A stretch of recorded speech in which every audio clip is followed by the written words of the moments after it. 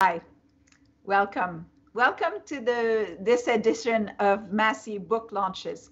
I'm Nathalie de Rosiers, and I'm the principal of Massey College. Massey College is built on Indigenous land, the land of the Huron-Wendat, the Seneca, and the Mississaugas of the Credit. And we are grateful for the opportunity to continue our work here and to celebrate books. And this is what we're going to do today. Today, we're going to celebrate a great book because Massey is a community of scholars, young and old, for whom writing a book matters. It's a bigger task than just writing a Twitter comment. It requires for ideas to be formulated, fully formed, vetted, reflected upon, and eventually read in a full form by others. So we want to celebrate the writing of books. And today we're going to celebrate a great book, a book that's called Wish You Were Here, A Murdered Girl, Her Brother's Quest, and the Hunt for a Serial Killer. It's written by John Allore and Patricia Pearson.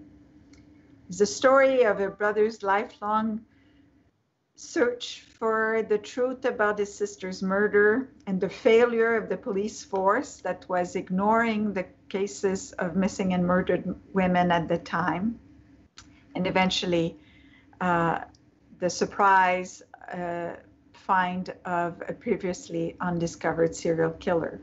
But we'll ask more probing questions because this is a book also about what are the risks and the opportunities about investigative journalism, personal investigative journalism, when someone decides to go on a search to try to find answers. It also asks questions about what do we do when institutions fail, like the Sûreté du Québec in this case. This is a book that was particularly touching for me because it's a story of a missing young woman in 1978. I was a young woman in 1978 in Quebec. It could have been me. It could have been any of my friends. So it's always with sobering thinking that we look back on the history of failures of institutions. Real people are behind it. So I just want to really welcome particularly Patricia, who reached out to me to say this would be a good work to discuss with the Massey community. So Patricia Pearson, award-winning journalist, novelist, whose work has earned reputation internationally. Her work has appeared in the New Yorker, the New York Times, USA Today, CNN, the BBC. Her first work in nonfiction when she was bad won the Arthur Ellis Award for Nonfiction in 1997. She's also written another book that will be adapted again, A Brief History of Anxiety, Yours and Mine, which the New York Times assigned major points for wit and flair and was adapted for television and won the Rocky Award for Best Social Issues Documentary at the Banff International Television Festival. She is joined in this venture by John Allore, who has worked in victim advocacy since 2002. His website, Who Killed Teresa, is one of the first crime blogs on the internet, and it began an investigation and trying to solve the murder of his sister. He's been involved in victim advocacy. He now is a graduate of Trinity College of the University of Toronto, holds a master in public administration, specializing in justice administration from North Carolina State University. And really, he's worked so hard for so many years to get the Sûreté du Québec to start a cold case unit, and they finally did, and thanks to his effort. And he was awarded the Senate of Canada Sesquicentennial Medal for his work in victims advocacy. It's wonderful to have you. And we are joined today, I think they'll be in a conversation with someone that I think we're so delighted to have. Ric Bienstock is an acclaimed Emmy-Award winning Canadian filmmaker. I'm so excited about this, having you here at Massey. What a star. she's known for investigative documentaries. She's done such fabulous work, you know, from sex trafficking to human organ trade, corruption. She really goes beyond the scene and really makes us see what we were not allowed to see, but is really breathtaking in her endeavors. Her films include The Accountant of Auschwitz, Tales from the Organ Trade, Sex Slaves, aka The Real Sex Traffic, Ebola, Inside an Outbreak, which we should all see now, Boxing, In and Out of the Ring, Penn and Teller's Magic and Mystery Tour, Mrs. Conceptions. All of them have been screened throughout the world. It's a real honor to have you. She's an officer of the Order of Canada for incredible work to bring to the public stories that needed to be told. I just want to say what an honor it is to have you here. And I'm going to let Patricia begin by talking a little bit about the work. And I'm so delighted that you've come to Massey College to talk about this great work and what does it mean to be a good investigative journalist. Patricia. Thank you. Thank you so much, Principal. And thank you, Ric, for joining us. And hello to John again, my partner in crime and solving crime. And thank you for everybody who may or may not be out there watching us today. I just want to give you first a sort of quick, I'm working on a bit of an elevator pitch summary of what we've done, and then I'll give you a short reading from it, just to give you a flavor so that we can then proceed to some conversation around it with Ric. So this is a book that traces the arc of intertwined lives from when I first walked into John's house as a teenager, the year after his sister was found dead in a creek in Quebec in her bra and underwear, near to her dorm room at Champlain College, a cégep. To his reaching out to me many years later when I'd become a crime journalist to help him investigate.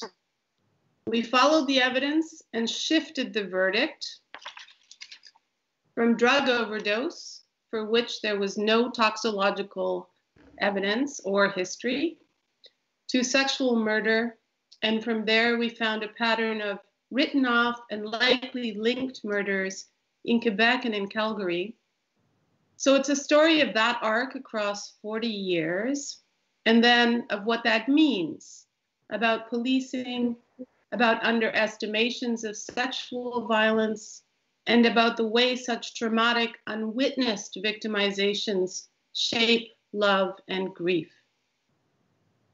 Did I get that right, John? That's pretty good. Okay, thanks. So here I'm just going to read briefly from chapter 6, When the Snow Melted. And into this bizarrerie I quietly fell. Edgar Allan Poe. On Saturday, April 14th, 1979, the Allures were in their hometown of Trenton, on a bay of Lake Ontario, having supper with the clan, the aunts and uncles and cousins who all appear smiling and waving in John's father's Christmas home movies from the 60s. The phone rang. John's Aunt Linda beckoned his father to take the receiver. My brother and I were whisked to the basement. I remember standing down there, discussing what the call might mean, John said. Then we were told to go with our cousin Paul, who was a bit older. The teens wound up lighting a bonfire at another cousin's house, listening to Van Halen and drinking beer. They stayed up all night. And the next morning, John said, I woke up and watched some sci-fi movie on TV, like Earth versus the Spider. Eventually, they all climbed into Paul's ragtop MG and drove around listening to Steely Dan and Max Webster. Around 3 p.m., John and his brother Andre were dropped off at their grandparents' house. It was like a surreal interlude, a dance on the edge of knowing. We walked into the door, past the laundry room, and my grandparents were sitting on the sofa crying. I had never seen them cry. We went into the back bedroom where my parents stay, and they were on the bed, crying. Teresa had been found. She was dead. I walked outside. There were patches of cloud in the sky. For some reason, I had an Instamatic camera, and I started taking pictures of the sky. I wanted to capture the moment I knew she had died. On an impulse, John began running.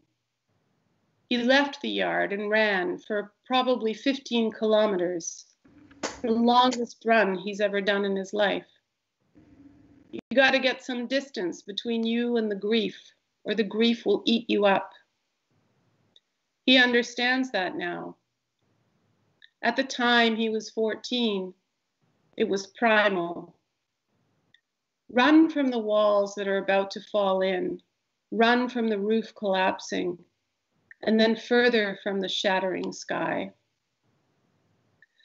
Within 24 hours, the family was in Montreal because Bob had to identify his daughter's body. The four of us drove, but I don't remember talking. What I remember is arriving at the lab, and the corridor was green. They were at the Laboratoire de Médecins Légaux de Montréal, in the main headquarters of the Sûreté de Québec on Parthenay Street in the east end of the city. Teresa's former roommate from Pointe-Claire had been summoned to the lab earlier to see if she could make a positive ID. She couldn't. Corporal Goudreau showed the roommate the clothing found in a green garbage bag at the entrance to the Gagnon farm in Compton, where the trapper had encountered what he described as a mannequin. These clothes did not, she said, belong to her friend. A pink fluffy sweater? The clothes were wrong, but so was the body. None of it belonged. Bodies don't just immediately transform from Sleeping Beauty to Halloween skeleton.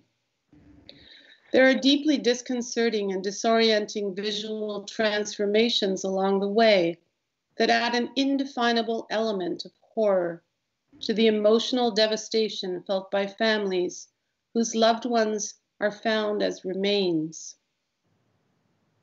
John said, "My father walked down that corridor to see the body. He came back out, and he was a completely different man. I remember him saying to my mom, 'Teresa had a scar on her eyebrow, right?' And she said, 'Yes.' But he couldn't recognize his child." Later that afternoon, Corporal Goudreau, Coroner Michel Durand, and Bob Allore convened at the SQ headquarters. Everyone agreed that the body was almost certainly Teresa's. Goudreau told Bob that despite the decomposition, the autopsy would reveal Teresa's fate. For now, Goudreau was leaning toward a possible suicide, or perhaps a drowning, or a drug overdose. "He assured me that the whole matter may be resolved quickly," Bob wrote in his diary, "that she may have been intoxicated by liquor or drugs." Durand mentioned observing bruises under the armpits. What was the explanation for that? Goudreau didn't know, but he doubted that Teresa was the victim of a sexual predator. He pointed out the underwear. If she had been raped, her underwear would have been torn, he explained.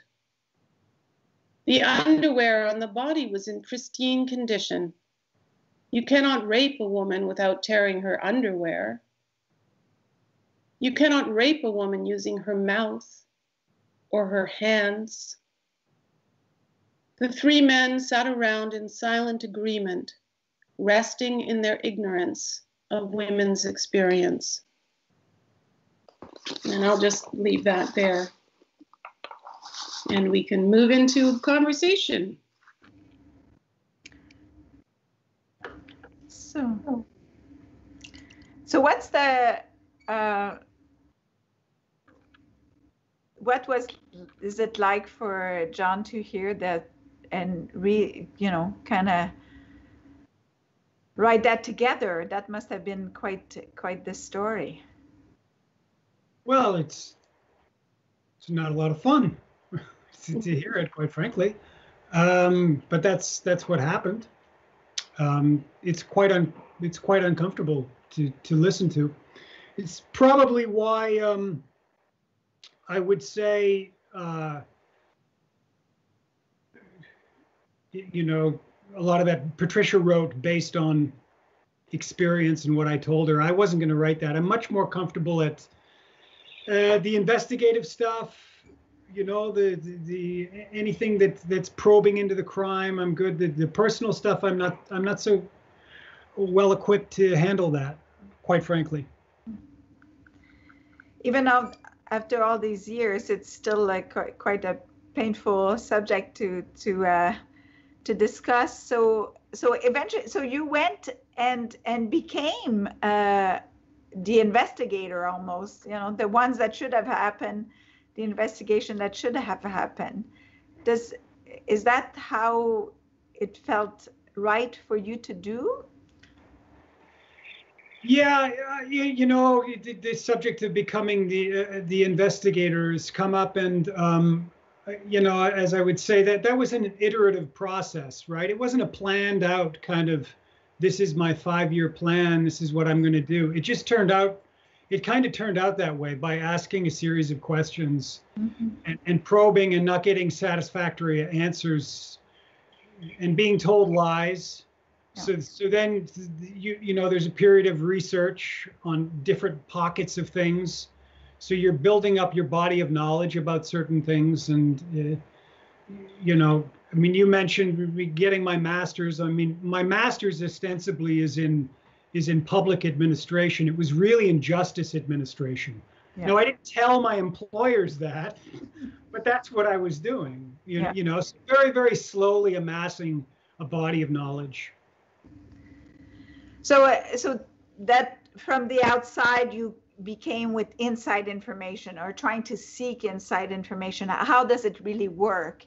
And that has helped you. What did you learn, certainly about your family tragedy, but for general systems, the systems of policing around, what was at stake? Why did it go so badly? Yeah, well, this is the thing is very early on in I guess my work as an advocate, anybody begins as an advocate from a personal point of view. Even Senator Pierre Boisvenu, who is now Senator Boisvenu and speaks of victims' rights and all that, and understand that Pierre is a dear friend. Pierre started from the position of my daughter Julie has been murdered. Right, and it branched off from there. So my first position was Teresa's murder, but after a while, you get accused of being the squeaky wheel, and it's sort of like, well, you're just really interested in your own cause. So that's kind of what propelled an interest in other cases, and sowing that. And so the more I learned about, initially it was 3 murders in the townships, and then it was 10 to 20 to 30 murders. Within the Montreal Townships corridor, all within a period of, say, 1975 to 81. And what they all had in common was, a number of things. Systemic failure of systems, poor police investigation, not only just now my agency is the Sûreté du Québec, but I have brothers and sisters who are victims, and they were saying, wait, I had the same experience in Laval. No, wait, I had the same experience, in Longueuil. So there was this, and the third most important component was that what we all had in common was the destruction of physical evidence in all of these cases, which needs to be, in my, that doesn't happen just by accident. That points to the possibility of a colluded effort. Mm-hmm.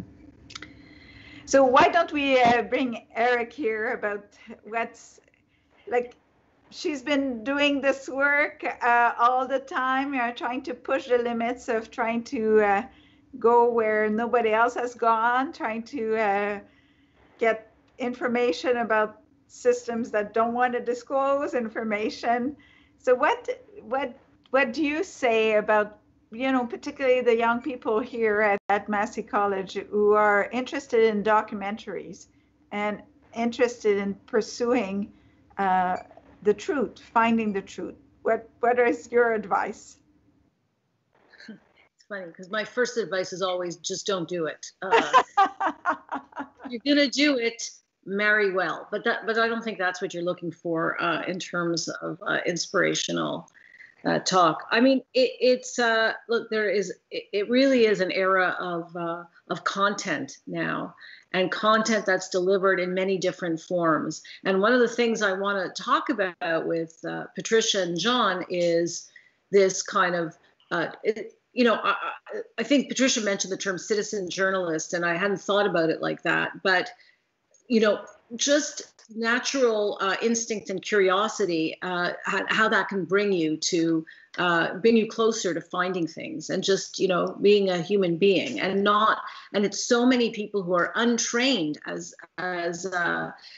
journalists who have been kind of moving into the true crime podcast world. Because if you think about the podcast that on This American Life that started it all, which I'm having a blank out on what that was. Pardon me? Serial. Yeah, exactly. And it was just, I mean, of course, the woman worked in radio, but a lot of it was just the plotting, reading, talking to one person, talking to another, following every single little lead, going down the roads. And we discovered that there's an appetite for understanding that process from a consumer point of view, meaning viewers or listeners or readers. But two, that it feels in a way like the police or the authorities who are meant to do that work, you suddenly realize all the gaps and how the systems are not necessarily in place to solve these problems. They're not necessarily built for that. There's so many interacting areas that you have to work with. From, let's get back to the book. If you look at the book, it's Champlain College, and it's Société de Québec, and it's the Montreal Police, and it's her friends, you were able to go and start breaking all of that down and speaking to everybody and uncovering and finding through all of those conversations, getting closer to something that was truthful. Nobody in the police obviously was willing to put in that time, or was motivated to, or was tasked with doing it. So I've just gone off on a tangent there, but that's what I find so interesting about the book. And also, when you said it, I don't know if I'm supposed to call you Principal or Nathalie. Patricia called you Principal, so I don't want to. Fine. I'm from Montreal, and I was born in '59, and so like you said, that could have been me. And we hitchhiked in those days. Yeah. And I mean, I remember hitchhiking, and we got into sketchy vehicles sometimes, and I just hadn't had any contact with the police. So reading the book kind of made me aware of what was going on in my own city, not far from me, but I had no awareness at the time. So I found that very compelling to get a real view of the behind the scenes. It is, but it does speak a little bit to, as you say, a police force that may not have the resources that decides to look the other way, gets thrown into, and I think the book speaks a little bit about that, how they were obsessed with doing other types of investigation and other and so it matters where the resources are spent, which actually is interesting now that we're thinking about defunding the police. If we read the book with the defunding the police, where do we go? Are we stuck in thinking, well, maybe we shouldn't be defunding that function, or what do you think? Well, I think, and this is something hopefully we can kind of expand on in the conversation with John and Patricia, that their police is partially also a reflection of the time and the politics and society in that moment. So, and the book does a really good job of painting a picture of the atmosphere, and so you start understanding how horrific crime like this could just kind of pass through the cracks without anybody really focusing on it to get a handle on it. Because, if you think about the mores of the time, what I found very interesting with, and it's not that new, but it's the idea that she must be a drug user, she must be a heavy part, like all of the other steps of the things that she could have been, a prostitute, this and that those were the first go-tos. They didn't want to go beyond that. It wasn't, John, you say you're dealing with a murder, but that wasn't their first instinct even. Mm-hmm. And that in a way is a reflection of the time. And it's important to understand what happened then in the context of that period of time, but also, so how does that relate to us now? I mean, it's not about defunding the police, it's about having the police focus on what's important and also do their jobs. Just do their job. I'll just say what was missing here. And I don't really want to get into a defunding police discussion. That's really not what the book is about. But I will say this about the police forces then and now. It is, and it was always, a game of cops and robbers. That's what the Sûreté de Québec, and you can extend the parallel somewhere else, is interested in. They've always been interested in very much men macho crimes, taking down the mob, taking down the Hells Angels, les motards, this kind of thing. And even if you want to apply it today, what's the lead story today? Well, it's that the local police in Montreal have gone off the island and they've done a full-scale raid for this ricin letter that allegedly was sent to the White House. Now, there is so much press on that raid and the fact that they got the SWAT teams out, and the focus is on that and on their paramilitary outfit going out there and cracking heads. It's the RCMP in this case. Now, what no one is mentioning since March, since lockdown, which I have noticed, but no one has brought it up, is the number of young women who have gone missing in Quebec day after day after day. And it just is very, very silent. You see so-and-so has disappeared off the street, boop, in you name it, in St. Jerome or in Valleyfield. I can show you a catalog in the last 6 months of at least 30 to 40 women that have just disappeared. And no one is talking about that, let alone the police. So do you think it's a media problem, that the media gets to validate a certain type of policing, and that this sort of, let's go after, the women, the young women that maybe leave home because it's uncomfortable, and then maybe go missing because the lockdown created an entire array of violence against women paradigm. Well, what is it the media's fault, or is it just that the police is feeding the media that what they're good at? Well, what's happened with the media in the last 20 years certainly hasn't helped the situation. I mean, we're sitting here, Patricia and I, and saying, you should you should view a lot of these big systems with a lot of distrust, be it whether it's education, my apologies to Massey College, those institutions, or the police force. And now what we've thrown into the mix is investigative journalism, which practically does not exist anymore, or it's quickly winnowing away. Once upon a time, the Montreal Gazette, La Presse, had an army of investigative journalists. Montreal Gazette is down now to 2. I believe Paul Cherry and Jesse Faith are the only 2 left, and they can't cover everything. So that certainly doesn't help. And that certainly is that, my playbook 20 years ago was to go to Patricia, who was an investigative journalist, and ask for her help. Nowadays, there's nobody around to offer that, so you have to do it yourself. So, Ricky, what do you say when that's your trade, like you're doing movies about investigations and trying to uncover truth? So what are your tools? Is Freedom of Information Acts your tools, or how do you continue to continue to work? I mean, well, it's a very different beast making documentaries because, and this kind of touches on a little bit on the theme of the danger of sensationalism, because if you're doing a documentary film, you have to raise the money to do it. And in order to raise the money to do it, people are looking for something that is important, but also is a good story and is an interesting story. And they want to know that you're going to get access so that people will watch.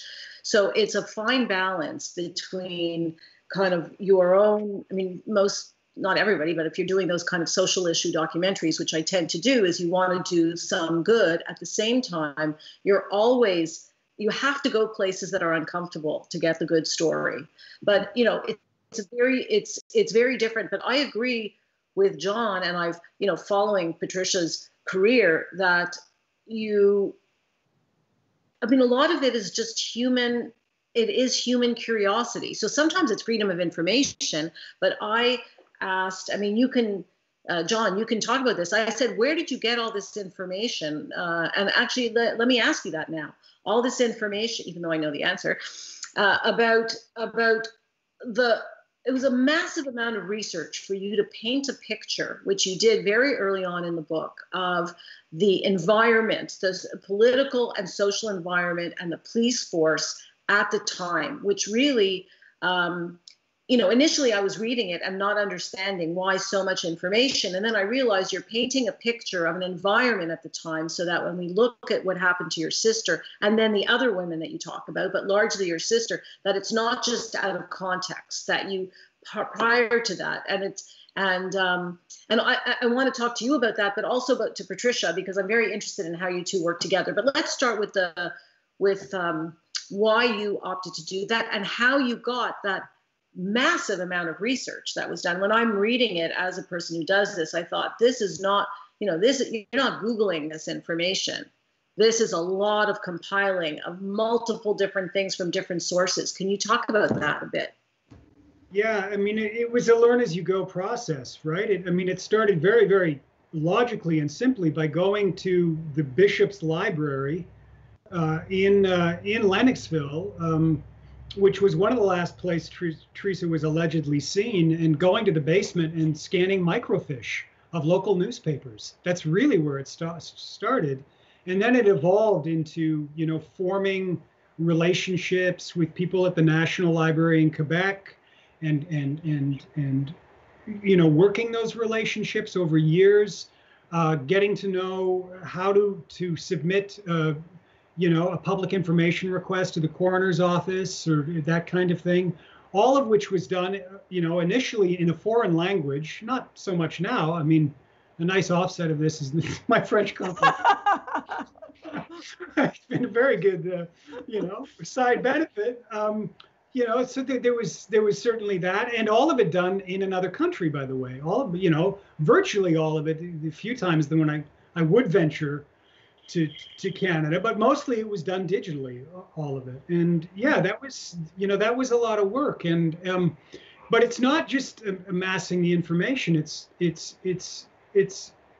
assessing what the information is telling you. And I'll give you one very, very small example because I want Patricia to weigh in here. One of the cases we deal with is Manon Dubé, who disappeared and was found murdered about 6 months before my sister. And she's between 10 and 12 years old, a little bit younger. But the local authorities had a really hard time wrapping their head around the idea that a girl that age could be the victim of a sexual murder. They still have that problem. And as an example of that, what I'll give you is on her 40th anniversary, which was 2 years ago, La Tribune did a big piece, as they do on these anniversary dates, right? They roll out these articles that are really not very, very insightful, and they sort of end with the conclusion of, there for the grace of God go I. And that's their conclusion, really, nothing more than that. But in that article, La Tribune, the reporter, said Manon Dubé had not been sexually assaulted. And that is not true. If you look at the source document, which was in the Tribune 40 years ago, in their own darn paper, what the coroner's conclusion was in May of 1978 was that there was no evidence. There was no concrete evidence of sexual assault, which is not the same thing as saying there was no sexual assault. In fact, I was able to obtain the initial coroner's document on that. And the first conclusion he comes to, the coroner, is, I think this is a sexual assault. So for me, it's lazy journalism then, and it's lazy journalism today. But is it more than that? Is it also that the gatekeepers, like the coroner's office, like these reports, frame the discussion from then on? And that we are a little bit at the mercy of these institutions that, in 1978 may have thought about sexual assault about women differently than they do now, or something. So is that something that let's bring in Patricia and Ric here about how do we challenge institutions that frame the discourse? How do we challenge institutions that in a way define what we should know when we say, well, maybe not, maybe we want to know something different? Well, I think that's a really important question right now. I think we're in the midst of a quest for grabbing the reins of who tells the narrative, who gets to be the storyteller on the stories that shape our lives right now, and the interpreter of those stories. And when I went back and helped John, and we looked in the late 1970s, it was like entering into this kind of parallel universe of women who'd been articulating over and over again that they were being sexually assaulted in the eastern townships of Quebec leading up to Teresa's disappearance, but none of that narrative was taking hold. So exactly in that case, the local police and the SQ were holding the narrative to the idea that Teresa had to have been deviant, that Manon Dubé had to have been the victim of a hit-and-run driver, that women were making mountains out of molehills, that they didn't really get raped, that they couldn't get raped if their underwear was intact. So it was really very much around the framing of the gendered understanding of what was taking place that enabled so much silence and so much pain to go completely unprosecuted and uninvestigated. And we're talking about lots of cases. Like, I was extremely surprised at how many women came forward just when John and I started to look. Well, I think this is the story of the missing and murdered Indigenous women as well. I think it's this under-reporting, the way in which the police didn't pay attention, and so on. So, what does it tell you, Ric, about this? What are the things that we could draw from the book that could make this book really quite relevant to studying policing now? Well, I want to throw this to Patricia, because we had discussed this a little bit. How is policing different now? You talk a little bit about how they were focused, not focused on human rights, not focused on. So can you talk about that a little bit? Yeah, I mean, I think there was I think we have, and women have always had an expectation that is misplaced, that the tradition of policing in North America must somehow arise from a concern with the human rights frame, whereas in fact it has never arisen from that. It has always been about protection of property. John has looked very deeply into the history of policing and how exactly that arose out of the idea of protecting property in England and France in the 19th and 18th centuries. So you know, there's never, until we completely reframe our understanding of what police are meant to do, and then how they enter into their training around that, we will run against this problem over and over, which is that not only are they more attracted to a kind of, you know, the cops and robbers rather than cops and rapists frame, but also they just don't even conceptualize their own role as being one of protecting the vulnerable, and listening to what it means to be vulnerable. What does that even mean from the point of view of a citizen as opposed to from the point of view of a cop? So I think we've made some gains in the last 40 years, for sure, particularly with women on police forces. But the whole frame needs to be, you can't change it unless you become aware that it's there. So that self-awareness piece has to come into place in terms of policing. I think they have to see where they came from to understand where they're going instead of just becoming defensive. Well, go ahead, Rick. Yeah. No, I was going to say there was something else that I learned, and that is from the book, and that is that, again, if you look at the time, CSI as a show didn't exist. You know, they wrote that it was like The Bionic Woman was what was on television at the time, and we, even as viewers and consumers, are now so kind of familiar with the forensic and scientific aspects that you still need a positive attitude and you still need the willingness to research and investigate, but we just didn't think of looking at crime with the same, we didn't have some of those tools, and that just wasn't. Now it's part of a toolkit that is a given with any crime investigation. So I thought that was interesting too. The picture that was painted, you know, of that time really helps you understand the context. But there was something else I wanted to ask, and that was you went to this CrimeCon,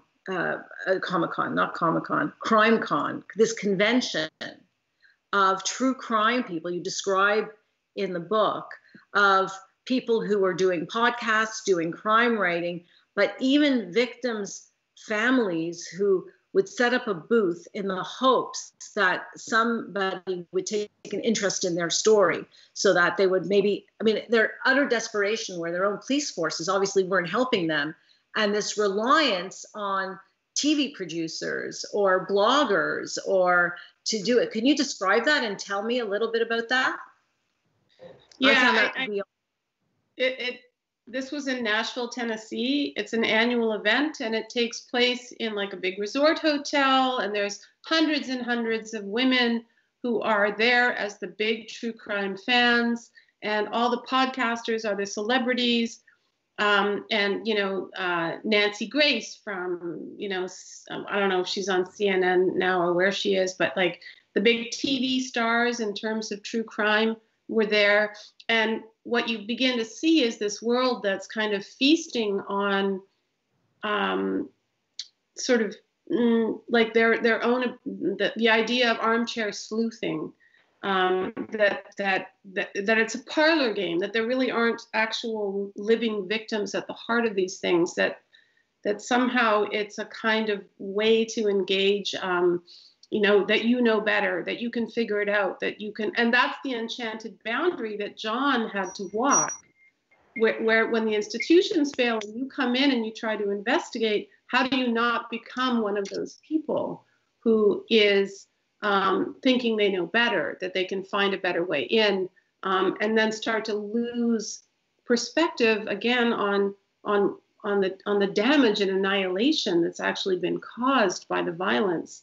So it was fascinating to go to this thing, I have to tell you. And it's also really interesting to me that it's all women who consume this kind of true crime, yet they are the victims of it as well. Well, it's quite the story in a way. I think it's both a Canadian story, a Quebec story. It's a policing story. It's a terrible story about a family's loss, a young woman that we continue to hope would be here to tell her story. But it's also a story about the institutional failures, and I wonder about what's the next step. You know, what would you want readers out of this book to get? What should we ask our police forces or our governments to do once we've read the book? Let's start with you, Patricia. You know, for me, it's just a question of remembering how recently it was, first of all, that women didn't, had very little agency and very little narrative power. I think we're very ahistorical right now in our discourse. And it's useful always to remember that it's been very recent in the last several decades that we've even made gains toward people understanding that rape was an actual thing that happened. So for me, it's partly just engaging people in that conversation around how recent some of these gains are and why it's so important to hold on to them and to elaborate on these narratives. And then John has his own very powerful sort of insights into how we could move forward through conversation. John? Yes. Yeah, I'd say my feelings about this have evolved over the years. I'm not. I don't think it's very productive to have an adversarial relationship with the police. Trust but verify, in these matters. For the very reason, Rick, for good reason, you confused Comic-Con with CrimeCon, I think. This is for very good reason. And because there's that danger, and you, Nathalie, you brought this up, the idea of to challenge the police, but how much is too much? And the fact is that we need the police. I can't solve a crime. I can't bring a crime to justice. That's not my job. So, my days of, my goal or an outcome from this book is not for me personally to then demand another justice inquiry, yet another Charbonneau or Poitras. I'm not, if somebody else wants to use the book as a tool for that, that's fine, but it's not going to be me. There's enough in the book that I think for a reader will feel like this isn't answered, and that's deliberate in the writing. Patricia and I like a story that asks the reader to do some work, and so there's plenty of room in this book for somebody to pick up the torch in different areas and run with it. And I would encourage that type of activism. It's not going to come directly from me, but I would hope that a reader would first of all read the thing and then really reflect on it, truly reflect on it, and what your motives are and what you want to do next. Because I think it has implications for everyone.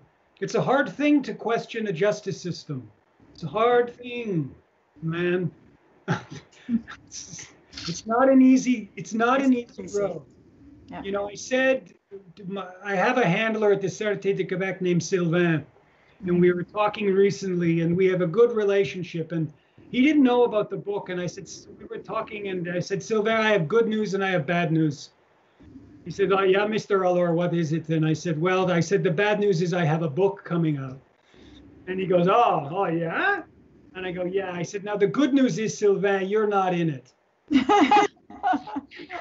And, you know, and that's it. And we shared a laugh. And so I do hope that they will read the book, and with their humanity, then we can, as Patricia said, we can start to have a conversation. That's my hope. It's wonderful to have you. Ric, the last word to you. I shouldn't get the last word, but I just say generally, I mean, obviously, I think it's a wonderful book, and it's moving and it's beautifully written, and it mixes a personal story with a story about policing. So, and it does a beautiful job of interweaving those stories so that the message is universal. It's not only specific. So, you know, one of the things I like to say is everyone should read it, but also, you know, even with some of the films that I've done on sex trafficking or whatever, you always want something because you want to bring it to people's attention, and you can only move the dial a little bit.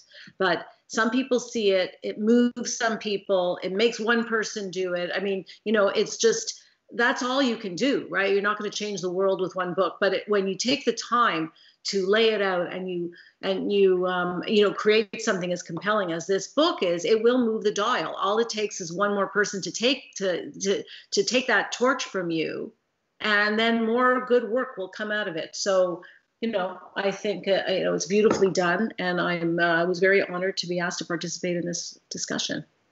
Well, merci. Thank you all. I want to say the book is Paragraph is our partners in this, so there will be signed copies of the book that can be obtained for the Paragraph booksellers in Montreal. You should read it and continue to reflect on it. So thank you very much, John, Laura, Patricia Pearson, and Ric Bienstock. This was wonderful. Thank you so much for a really good and in-depth discussion about a good book to read. Thank you, Nathalie. Thank you, Nathalie. Thank you for having us. Thank you, Ric.